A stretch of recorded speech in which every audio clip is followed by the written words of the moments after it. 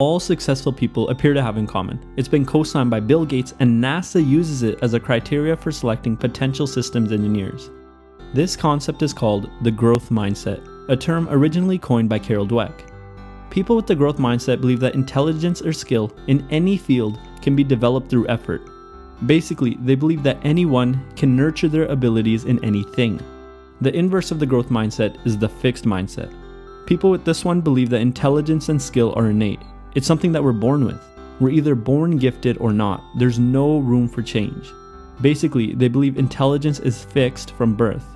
In this essay, we'll explore why the growth mindset is the better one and how we can develop it.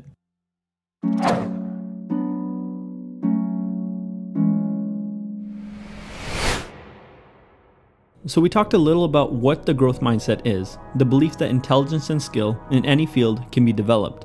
But let's also talk about what it's not. It's not magic. It won't help you get everything that you want out of life, and it won't make you the next Elon Musk or Steve Jobs. However, it is a very powerful lens with which to see the world, and it can improve the probability of your success. All of us are a mixture of both the growth and fixed mindsets. In some areas of our lives, we operate with the growth mindset. In others, we operate with the fixed mindset. Because of this, I want you to think of both mindsets like a pair of glasses. Some people wear the growth glasses more often and others wear the fixed glasses more. But we all wear both in different situations in our lives. Although we should all strive to wear the growth ones much more than we wear the fixed ones. But why? Well, a lot of research seems to suggest that people with the growth mindset are more successful than people with the fixed mindset. For example, a study found that students who held a growth mindset were 3 times more likely to score in the top 20% on the test, while students with a fixed mindset were 4 times more likely to score in the bottom 20%. Another study found that when 7th graders participated in a growth mindset program, they were able to avoid a drop in grades which usually occurs in middle school. People with the growth mindset are much more resilient, which allows them to overcome challenging and difficult situations. Because they prioritize learning over failure, they're unafraid to take risks. They prioritize growing over stagnation. On the other hand, people with the fixed mindset don't want to challenge themselves because they believe talent and intelligence are fixed. They look at failure as an assault on who they are as a person. To them, lack of knowledge is an indicator of stupidity, and failure once means failure always. A person with the growth mindset believes that they're always in a state of flux and transformation, so they don't attach their identity to the results. Instead, they focus on the process of growing and learning. Few people will deny that the growth mindset seems to map nicely onto reality. We know that the brain can continue to learn until the day we die, thanks to the field of neuroscience. It also seems quite intuitive that people must work hard and persevere despite obstacles to end up being successful. So, the growth mindset seems to be a much more accurate view of reality than the fixed mindset. People with the growth mindset are living in greater accordance with reality than people with the fixed mindset. They can make truer decisions, whereas a person with the fixed mindset lives in a greater state of delusion. What do I mean by this? Imagine 2 entrepreneurs. One has the growth mindset and one has the fixed mindset. They are both in the early stages of their entrepreneurial journey. Suddenly, they both encounter a roadblock and are forced to make a decision. The one with the fixed mindset sees the long and arduous journey ahead of her due to the roadblock. The journey is in the way of what matters to her, the result. She believes that entrepreneurship should come easy to those who are destined for it. She decides to quit. The one with the growth mindset sees the long and arduous journey ahead of her and smiles. The journey is the way for her. The journey is what matters. Taking the role of a student, she accepts the long and arduous path as her teacher. She will allow it to mold her into the person she needs to become to achieve the results she desires. She decides to persist. When we look at both of these examples, most of us would agree that the entrepreneur with the growth mindset has a greater understanding of reality. Her decision is truer. We know that things take time, effort, and strategy to achieve, but it's often difficult to put that kind of thinking into practice. So, how can we develop the growth mindset? The first key to developing a growth mindset is actually very simple: understanding that it exists and that it's possible for the brain to change. Neuroscience has shown that our brains are not fixed and, in fact, they're very malleable. We can always grow and learn new skills. For example, a study found that taxicab drivers develop more gray matter in their brains to help them navigate more effectively in large cities. They also found that the amount of gray matter in their brains was correlated with the number of years that they had been working as a taxi driver. This suggests that the act of driving a taxi led to changes in their brains which allowed them to be more effective at their job. The second key is to focus on process over results. Dweck has said that we should praise others for their efforts and their process, rather than praising them for their results. For example, it's better to say, you studied very effectively for that test and your hard work really paid off, rather than, you're so smart, you got an A.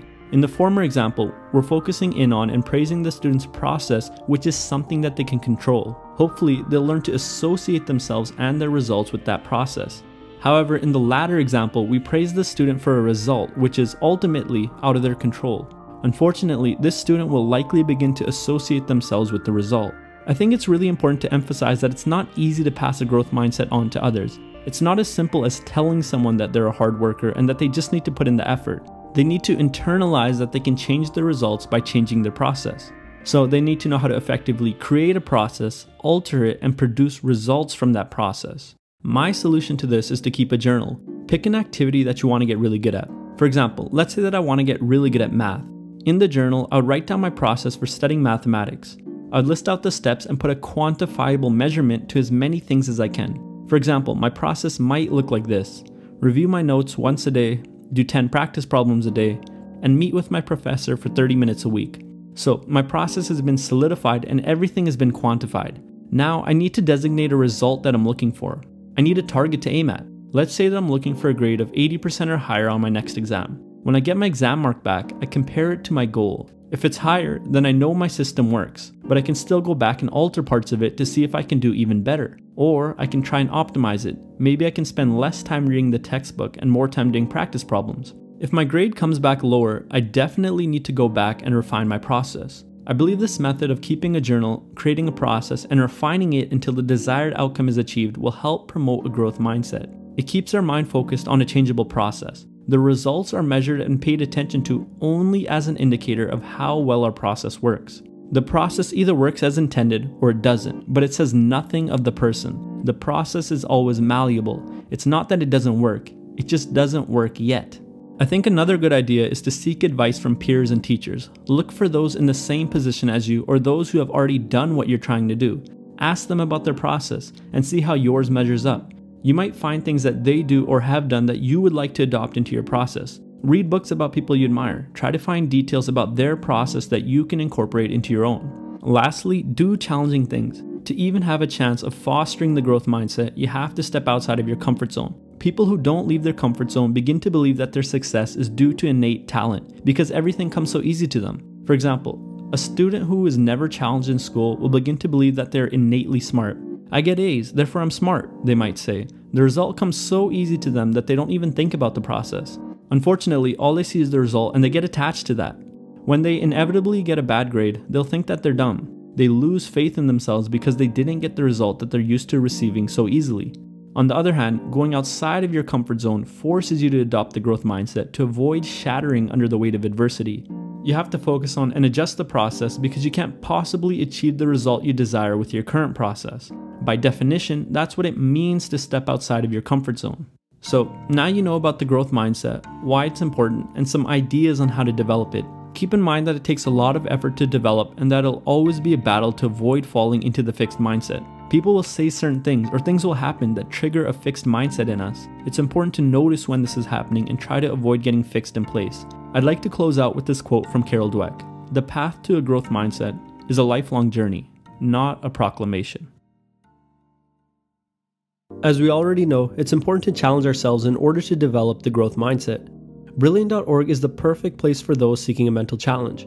Brilliant is a problem-solving website designed to push your mental capabilities. Just as you get comfortable with the problems and start finding them easy, Brilliant steps up the difficulty so you constantly step outside of your comfort zone. My favorite course right now is Logic, which helps strengthen my analytical muscles. I started with the truth-seeking quiz, which seems almost obvious, and quickly incorporated multi-level thinking of red-eyed dragons. It's really a fun way to learn and to grow. Just go to brilliant.org/freedominthought or click the link in the description below and you can sign up for free. As a bonus for those who are ready to push themselves even further, the first 200 people will be hooked up with 20% off the annual subscription. As always, thanks for watching and I'll see you next time.